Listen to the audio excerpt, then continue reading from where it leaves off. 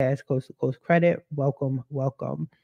So, as you can see with the title, we're talking about toxic burn pits, people that were exposed in the military.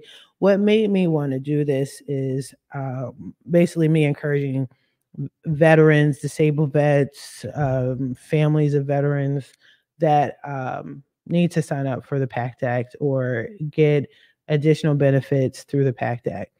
And the PACT Act, one of the things that it covers are toxic burn pits. I am not a vet. I make myself very clear on that. I do assist. I help them. I talk to them very often. There's a lot of vets that are my clients. So I hear the stories. I hear the hard stories and experiences, not just in the military, but after they retired and the treatment they've received from the government, so on and so forth. And I have no idea about toxic burn pit exposure. I can read and comprehend. I have a general idea, but I didn't know about it to this extent. So I'm doing a reaction video on a couple of video clips in case maybe you need to be more informed as well. But it's pretty interesting. So I'm going to share this one clip with you. This first clip is with PBS News. So we're going to check it out right now. Let me just get going, and then I'll say my little comments in between. But the thing that got me about this particular one is that the title is in question form. Did military burn pits make soldiers sick? Why wouldn't they? But that was just a question. But let's see what they have to say. Brain injury and post-traumatic stress disorder are two well-known signature wounds of the wars in Iraq and Afghanistan. But there is another injury. Wait a minute. This woman said brain injury, but she said it like I'm supposed to automatically know that it goes without saying. If you are a vet, boom, as you already know, brain injuries are one of the main things that are claimed by vets. Let me hear that again, because brain injury and post-traumatic stress disorder are two well-known signature wounds. They're two well-known. I know about PTSD. I am aware of that. That goes without saying. In my brain, every vet has PTSD. But brain injury, like I'm just supposed to automatically be like, oh yeah, that's automatic. That's messed up if that's facts. I'm sure it is, but damn. Of the wars in Iraq and Afghanistan. But there is another injury, lung disease, that afflicts tens of thousands of veterans. Many blame a single defense contractor and have filed a class action lawsuit, a case that has now made its way to the Supreme Court. NewsHour producer Dan Segalin has been covering this, and Hari Srinivasan has the story. Keep in mind, this is an old video clip. I meant to say that. So the PACT Act wasn't even offered at the time, I don't think. But just keep that in mind. All right. We have a burn pit down here. This shaky video of smoke from burning garbage was shot by an American soldier in Iraq in 2008. Throughout most of the wars in Iraq and Afghanistan, the military used so-called burn pits to dispose of virtually all waste. That is what we live next to. Luckily, the wind's not blowing our way today. All kinds of things went up in smoke, from batteries, paint, solvents, and tires to newspapers, plastic water bottles, styrofoam, electronic equipment, and shipping material such as plastic wrap. Even whole vehicles were burned. At large bases, 30 to 40 tons of garbage were burned every day. At the gigantic logistical hubs, 3 to 5 times that amount was burned. They got two piles going. Sometimes jet fuel was even used to ignite the trash. Wow. According to the veterans we spoke to, the smoke from the burn pits permeated the living quarters and workspaces on base. Oh my gosh, of course. There was really no place to escape. The smoke would blow across you. You turn your back to it and hope that the wind would change. You have to breathe or you die.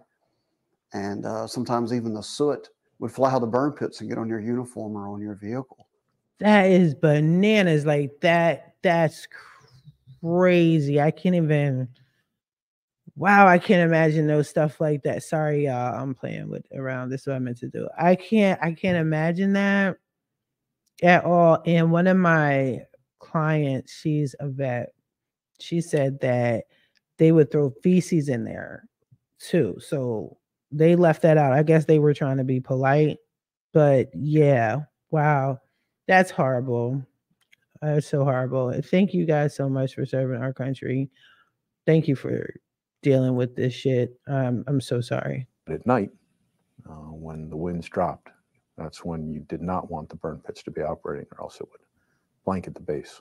These three officers, Army Sergeant First Class Stephen Gardner, Army Lieutenant Colonel Rick Lamberth, and Marine Corps Lieutenant Colonel Brian Bauer, were medically retired from the military. They say the burn pit smoke was toxic and made them sick. I used to run 5-minute miles. Now I can't walk down the block without breathing real heavy.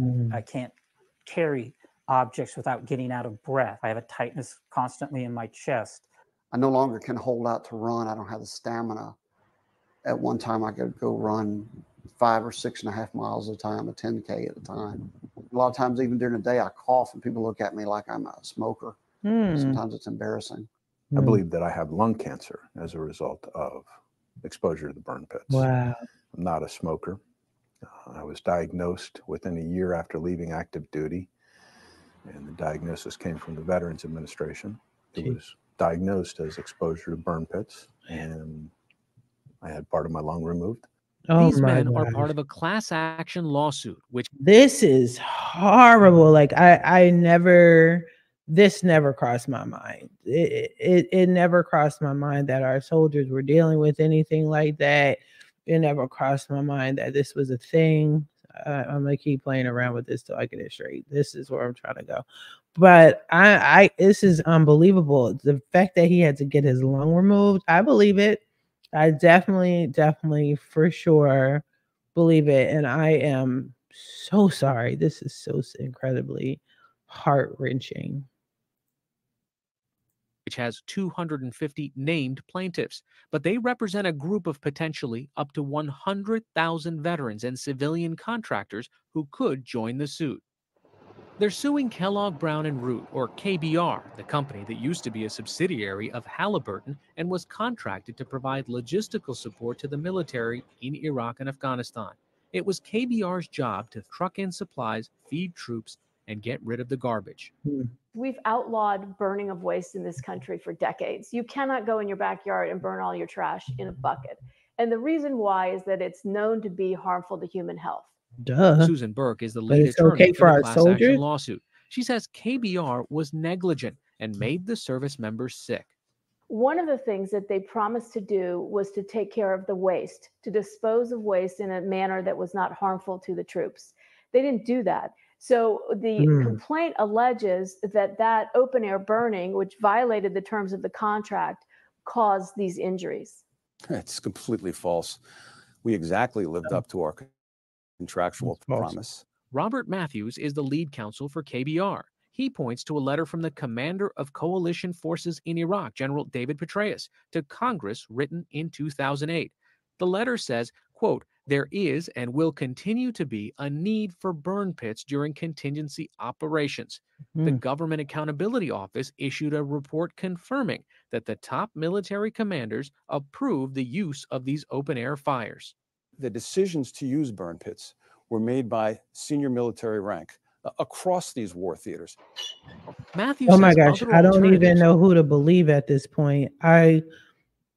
The military is blaming the company is blaming the military. It seems like no one wants to take responsibility for this, which makes sense because this is going to be very expensive. Very expensive. Were not feasible. Burying the refuse off base was too risky. Burying it on base, well, there wasn't enough space. There was no recycling in Iraq and Afghanistan, and it was up to the military to decide if it wanted to bring in incinerators which burn cleanly. He says historically, the Army always burned its garbage in war zones because it's the least bad option. More than 50% of the burn pits that are in play around Iraq and Afghanistan through that 10-year period were operated by the military itself, not by KBR or other contractors. The class action. That's a good point. That's a good point. Action lawsuit has been in the courts since 2008. Just earlier this year, the Fourth Circuit Court of Appeals ruled that the case should go forward. But KBR has asked the Supreme Court to intervene. The company asserts that just like the government, it should be immune from lawsuits. Where the United States is at war on a battlefield, engaged in combatant activities, companies like KBR, who are embedded with the forces, who are performing mission-critical services, should not be subject to the kind of claims that have been made here. It sounds like he's trying to cop out, y'all. It sounds like he's trying to cop out. I get it. I understand you don't want that work. It's going to be extremely expensive. It's going to take you out of business. You got to file bankruptcy. I get all of that. But this is just messy. Somebody has to step to the plate on this. And I guess that's what the PACT Act's for. You know what I mean? Wow. If the United States is immune from such claims, so too should KBR and those other contractor companies. Susan Burke disagrees. What they are trying to say is that simply because they work for the government, they are the government. We know that's not the case. This is a private company that's making a huge profit margin. They are not the government, and they don't deserve the government immunities. By 2010, the military eventually shipped in nearly 40 incinerators to Iraq and 20 to Afghanistan. Although the veterans we spoke to said they often were not used. We don't know if we're receiving fire or that's exploding paint. Then it's only yards Besides away. these legal issues, there The is crazy thing is these burn pits are only yards away from tents and soldiers. And even the soldiers that you can see driving around the burn pit, that's their job. Some of them are assigned to the burn pits. Like, that's crazy. is debate over how much burn pits contributed to people's illnesses. Craig Postlethwaite is a top official in the Defense Department's Public Health Division. He says it is possible that some soldiers got sick from inhaling burn pit smoke, but not likely that many were affected. It would be plausible for a specific individual maybe to acquire some kind of condition related to burn pit smoke, depending on how close they were to the burn pit, how much smoke they breathed, individual susceptibilities, and even exposure to other airborne particulates. We feel that if there are people who have been harmed by burn pit emissions, the numbers are fairly low. Okay, let me make sure I heard that right. Did that man say if people were acquire some kind of condition related to burn pit smoke, depending on how close they were to the burn pit, how much smoke they breathe, individual susceptibilities, and even exposure to other airborne particulates. Oh, please. We feel that if there are people who have been harmed by burn pit emissions, the numbers are fairly low. What? Yo, this is enraging. Like, this is pissing me off. Like, that's if there are, you hear what he's saying, if there are, and if there are, the numbers are low. Not according to the PACT Act, not according to all the people that Postlethwaite points to many other pollutants in the air that could have caused veterans respiratory problems. It's a very, very dusty environment. And let's not forget the ash. Like, once things cool off and it's emitting a certain gas and toxins, and the ash, it's horrible. Plus, their urban pollutants aren't regulated well. Their cars and exhaust are not regulated. So there's a lot of airborne material in the air that could be contributory towards long-term health effects. This is really inhibiting the fibrosis. But Dr. Anthony Zima sees a telling you guys, pay attention to the choice words. Could be. It's not could. It is. It's not could. It did. Connection between sick veterans and the burn pits. At Stony Brook School of Medicine in New York, where he does research, he's exposed mice to dust from military bases in Iraq that had burn pits. In this healthy mouse, we then gave dust from Camp Victory, Iraq, collected in 2007 at the time they had burn pits, and the dust induces a lung injury. Zima has a private practice and is also a doctor at Northport Veterans Affairs Medical Center, although the views he expresses here are his own. Humans exposed to particulate matter air pollution have a higher risk of death, premature death. There are higher risks of lung disease, such as premature emphysema, chronic obstructive pulmonary disease, even in the absence of smoking, as well as asthma. Benzene is a carcinogen. So if you burn your trash with jet fuel called JP8, when you burn in a burn pit, it's burning at low heat. At low heat, it generates more particles, and has products of incomplete combustion. These products are dangerous. In addition, if you burn plastic water bottles, among the chemicals you can release include a neurotoxin called N-hexane. While the lawyers and the health professionals debate the legal and medical issues, the veterans we spoke to compare their experiences to soldiers exposed to Agent Orange in Vietnam. That's the defoliant the Army. Now we're getting into Agent Orange. Seriously? Whatever. Used, which caused cancer, nerve damage, and respiratory injury in hundreds of thousands of soldiers. Marine Corps Lieutenant Colonel Brian Bauer. Nobody went out to purposely hurt, again, soldiers, sailors, airmen, and Marines. And so, but people are suffering from exposure to it afterwards. And the military response is very similar, probably, to Agent Orange, which was at first denial, assessment. You see, choice words. Even this soldier, I understand he fought in Iraq and it was different than Vietnam, but you're saying words that are not directly correlating the two when it's obvious that it is. It should be. And I feel that even the soldiers are conditioned to think in a certain mannerism. I digress. I'll say a little more. We're almost done this video. Acceptance of culpability and treatment. We seem to be going through those same phases now. The veterans we spoke to say while they wish they weren't sick, they'd still serve in Iraq and Afghanistan all over again. I'm proud of my military service. I'm proud of what the military has done over there. If I had known that this would be my outcome, I still would have continued and done exactly the same thing.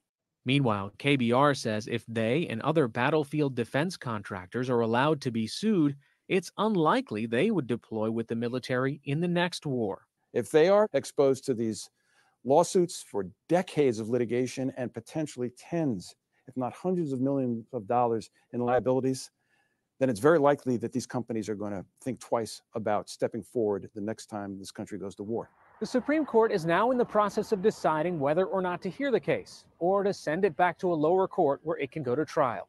For the PBS NewsHour, I'm Hari Srinivasan. Okay. That's a lot to unpack right now. That's heavy as hell.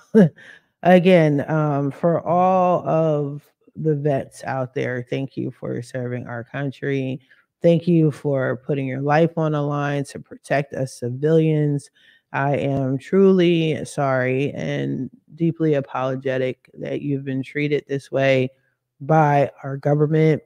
And I'm glad that the PACT Act is finally here. But this is a lot.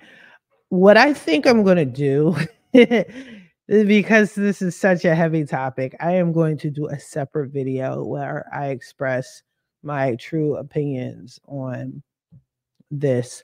But in the meantime, let me know what you guys think. Were you a vet that has been exposed to burn pits, toxic burn pits? I mean, what's a non-toxic burn pit? Does that exist?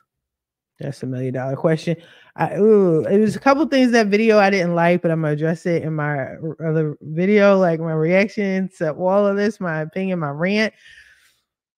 It didn't sit well with me. I will say that. Let me know.